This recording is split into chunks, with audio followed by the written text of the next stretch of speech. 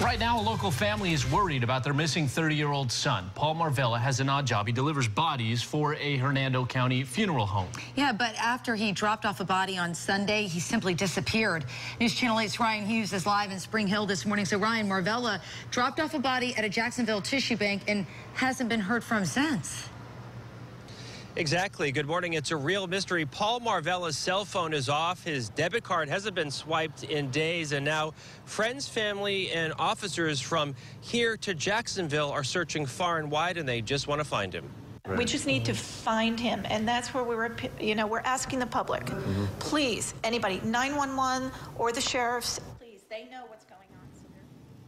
News Channel 8 spoke to Paul's parents. Recently, he dropped off a body at the U of M tissue bank in Jacksonville, ate at a Zaxby's restaurant, and texted his boss telling him he'd be home. He called his girlfriend while driving through Stark, but that's the last anyone heard from him.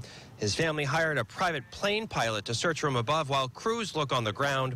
Paul's driving a black GMC Yukon with distinctive white wreaths on the back and sides. Now, back here live this morning, much of the search is concentrated in the Stark area because that's where his girlfriend last heard from him. The family is praising the Hernando County Sheriff's Office because they're searching as well and keeping family members up to date. Back to you. Gosh, what a mystery. I hope somebody comes forward with some knowledge. All right, thanks, Ryan.